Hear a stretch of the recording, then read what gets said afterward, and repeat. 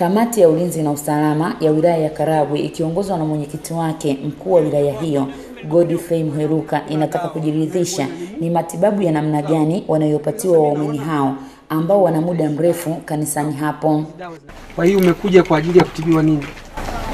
Mtoto wangu ndio alikuwa nimempeleka hospitali akapata matibabu, hapo mimi nikajipanga na mama yangu tukaja kufanya. Licha ya waumini hao kujengewa makazi ya muda, kinachoshangaza ni baadhi ya vitu vinavyokutwa katika madhabahu, ukiwemo msalaba uliochongwa kwa sarafu za fedha za shilingi 10, shilingi 5 na shilingi 20 pamoja na vibuyu.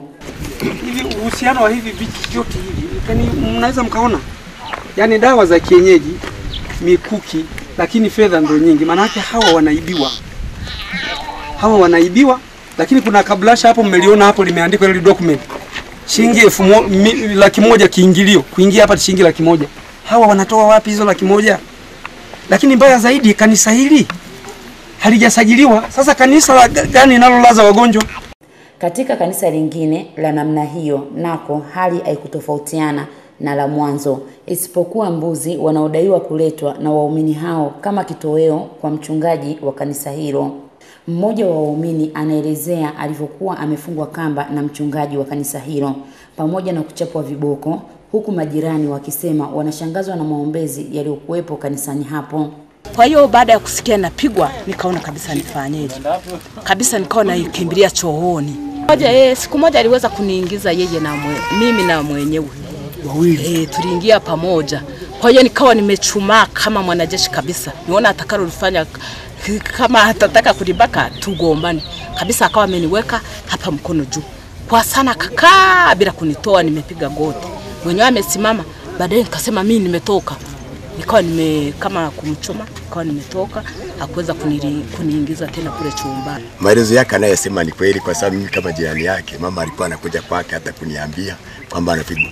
Na mimi mwenyeji nilikuwa namsaidia kama maji kwamba amefungwa kamba siku 2-3. Huyu hapa hata mwenyewe kama shahidi yake. Na wanafungwa kamba hapo anachopwa na fimbo.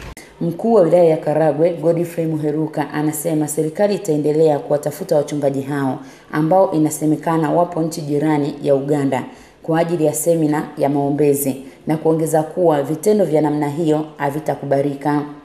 Wapo wagonjwa wamekaa miezi 6, wapo wagonjwa wamekaa mwaka, lakini wapo wengine kama pale kanisa la pale chini, mtoto wa miaka 6 amefariki pale. Huyu mtendaji, mkurugenzi, huyu mtendaji wa hapa, diwani njoo hapa. Diwani, mtashirikiana na wananchi waliopo hapa kuhakikisha makanisa yote yaliopo hapa, ambayo makanisa hayo yanafanya uganga wa kienyeji. Tunazo taarifa makanisa haya yametoka nchi jirani. Na hata wachungaji wao sasa hivi tunasikia wote hawapo, wako Uganda. Na nafikiri ndio maana tumepata taarifa baada ya hao wachungaji kuelekea Uganda semina. Kwa hiyo hizi ni dini ambazo zinatoka nchi jirani. Mimi nasema ndani ya wilaya ya Karibu na pengine mkoa wa Kagera hatutaki kuona wananchi wetu wanateswa. Lakini wananchi wanapoteza maisha. Lakini diwani, nyinyi mpo, wananchi wetu wanafungwa kamba, wanapigwa fimbo, wanaweka tunguli, wanalazwa humu siku zote hizo. Pale chini wamepoteza maisha, mmekaa kimya. Ninaomba mchukue hatua.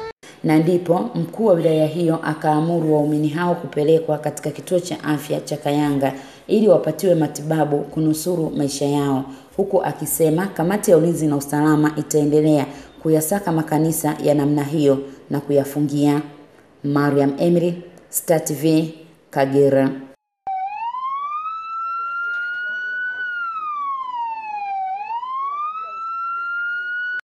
Bofya kitufe cha subscribe kisha gusa alama ya kengele kupata taarifa za Star TV muda wote wakati wowote.